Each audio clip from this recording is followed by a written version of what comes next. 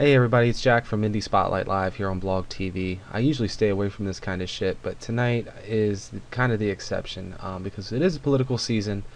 Prior to becoming the host of this particular program, I was the host of a show called News Talk, which is very politically oriented.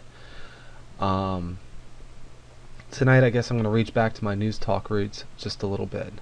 I posted this status on Facebook last Wednesday, and I said, I've been staying out of my way to stay out of the political stuff, but have something random that I'd like to share.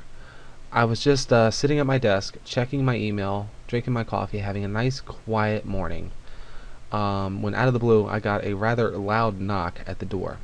I sneak over to the door, I look through the peephole, and I see an Obama bot. Yes, I said it, Obama bot. In the middle of the day, in the middle of the week.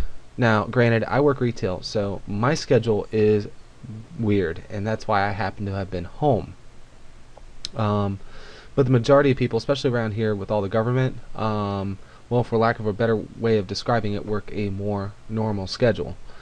Since I've already made up my mind and decided that I was not falling for the false hope and change promises that, yes, I did buy into 4 years ago, I did not open the door. For the record, in case anyone's interested, I am writing in the name Ron Paul. I have to wonder if the president wants to reach the working class and wants his volunteers to talk to the working class. Isn't much of the working class home on the weekends? Who outside of retail workers, shift workers, oh yes, and the unemployed are going to be at home in the middle of the day on a Wednesday? I'm sure it was okay for the Obama bot to just leave some literature stuck on my door again and call our friends on the free cell phone that Obama got her on her way back up the stairs after disturbing my day, but sometimes you really have to wonder.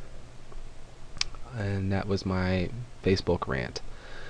Not a whole lot else I'd care to say about this. I do see where people have been kind of commenting on this in the chat just a little bit, and I think I just killed my... Yes, I did.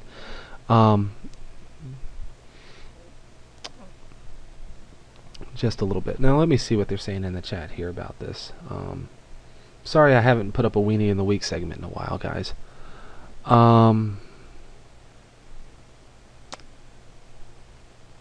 Let me scroll up here a little bit. Rob points out Obama tells people they were better off than they were 4 years ago, huh? Well, considering that I was unemployed for 2 months and I've never been unemployed more than 2 weeks, up to 5 one time, but that was kind of my own doing. I've never been on the sidelines for that long, so no, I can't say that we're all, and I'm making less money now than I ever have, so I have to say no. We're not better off than we were 4 years ago. My friend Mike points out, Rob, no doubt, you know I won't be voting for him, where's my job, asshole? Deb from Unsigned Musicians, and I might have to do this myself, she put a nasty note on her front door in regards to people uninvited solicitations. And she's using call block a lot. So am I. Deb says she doesn't want to vote for either of them. Mike says Jesse Ventura in 2016. And Deb points out Romney wants to kill Planned Parenthood. Who's going to pay for all that shit? That's a very good question, especially since the Supreme Court has already upheld Obamacare. So they're going to have to run some whole new thing through Congress. And I doubt the Republicans have the support to completely kill it. The answer to that, the government will pay for it. And Romney wants to override a lot of things. I just don't feel... Yeah, Rob points out the daddy's child support. Yeah, if the fuckers pay it. Hell,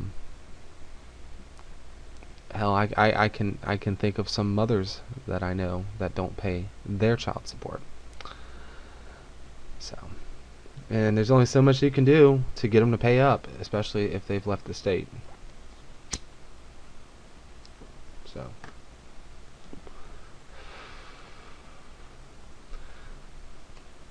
but Romney doesn't care about 47% of us. He said that himself. I'm sorry. Obama's presidency, in my opinion, has been a failure. So, here in the United States, I feel that we need to desperately get rid of the two-party system. It doesn't work. It hasn't worked in a very long time. And when you go to the polls in a couple of weeks, guys, think long and hard. A lot of bullshit this election, more so than I've ever seen. That's really all I got to say about that. Thank you for watching. I've long since gotten away from the political stuff on my show. It's an all-music show. Indie Spotlight Live on Blog TV every Sunday night, 9 o'clock Eastern Time. Screen name's Risky Business 04. Hope you'll join us. Take care and have a great week.